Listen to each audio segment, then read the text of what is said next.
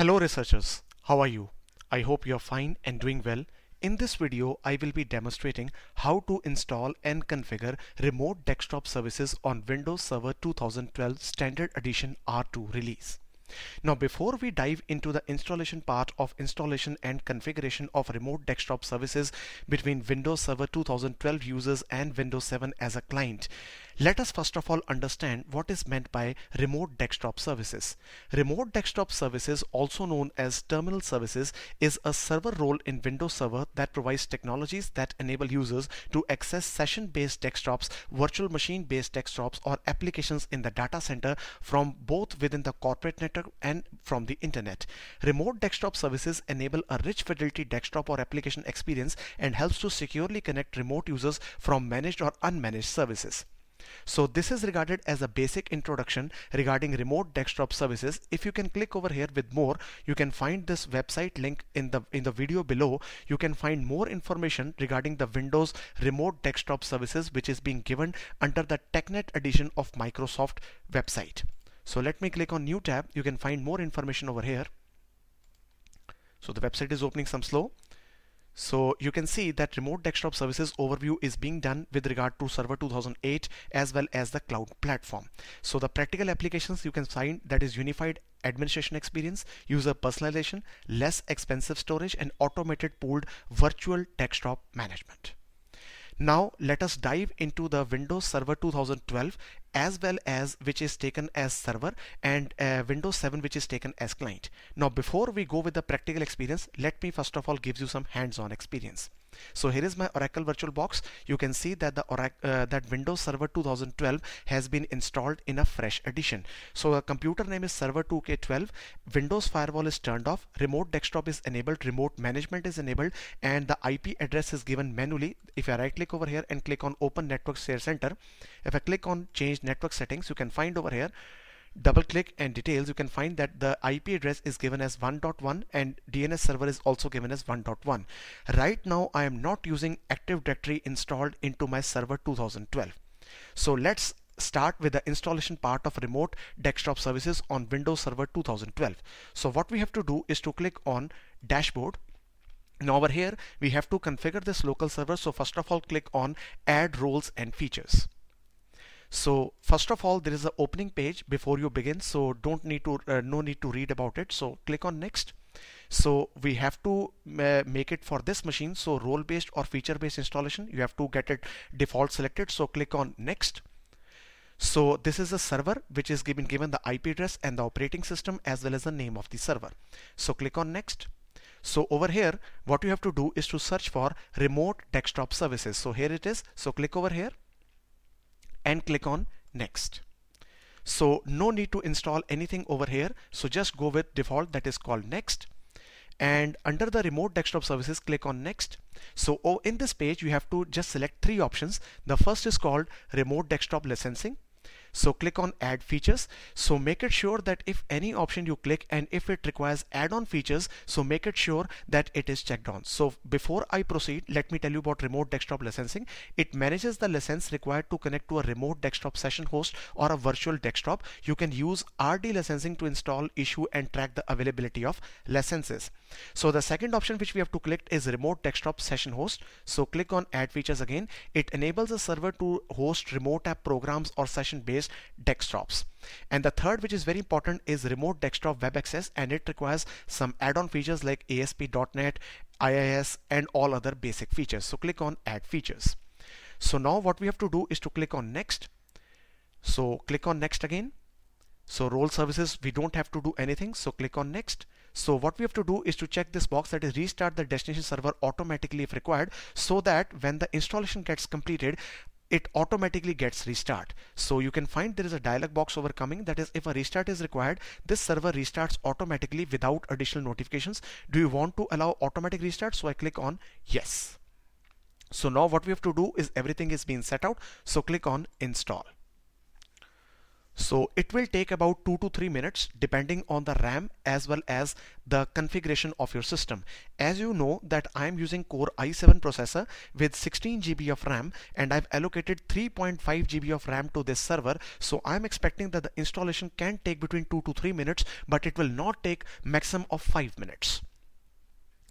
So till it installs, let me pause the video for some time.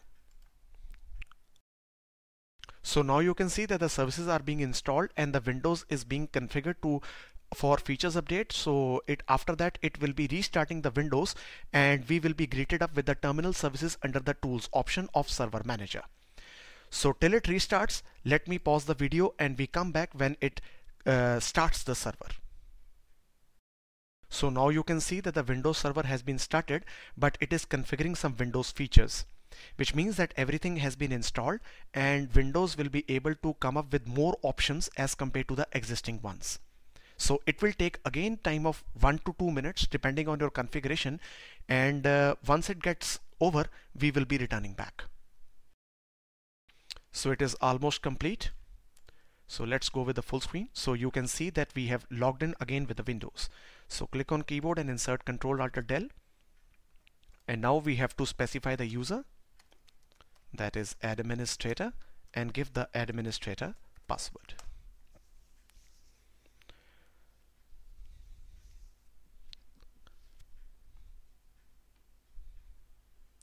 So now we have logged in again to our Windows Server 2012, and under the server manager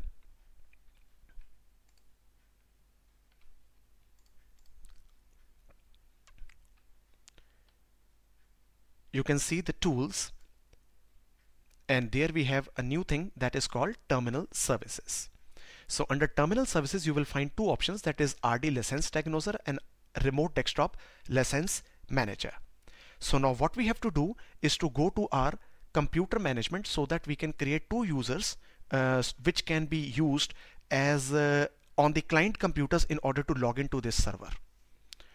Okay, so we have clicked on the computer management. So in a matter of some seconds, it will be opening the computer management toolbox.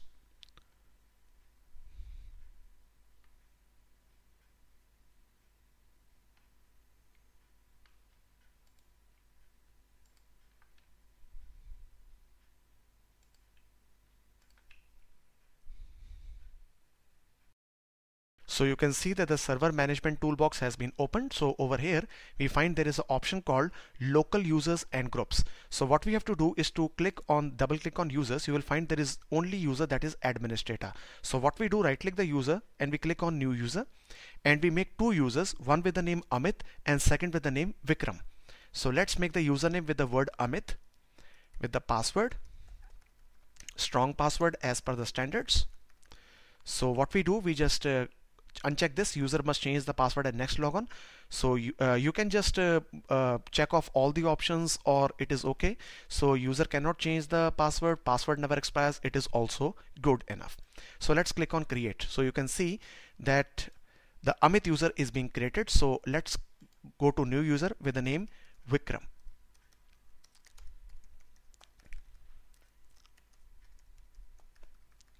Okay, so let's again check these options. So click on create.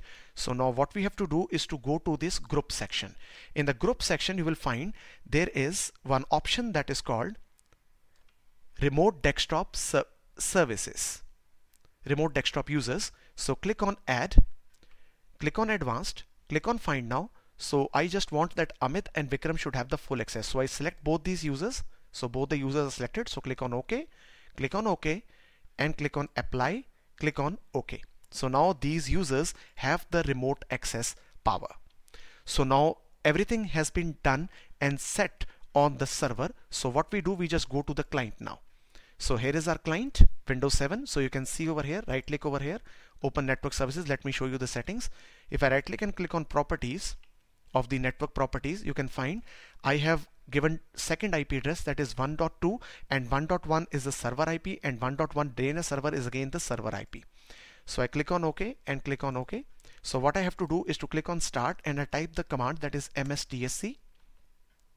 So I just give the server IP address, that is, I again type it for you, 192.168.1.1 and I click on connect. So over here we can use another account that is called with the word Amit and give the password. So I click on OK. So you can say that it is saying securing remote connection. So a dialog box will come and it will give us certificate error. So let's wait for the certificate error and then I will show you what to do. So it will take some time because it's the first time that Amit user was created and it is going to log in as a remote desktop connection user. So you can see that the error has come. So we just click on view certificate.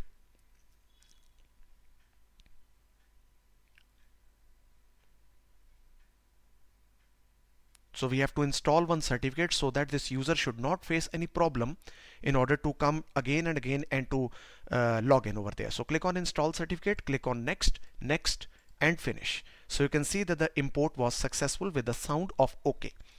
So click on OK and I click on yes.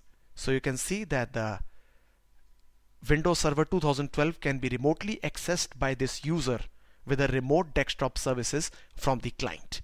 And whatever things it can be done from on the server, it can be done over here also.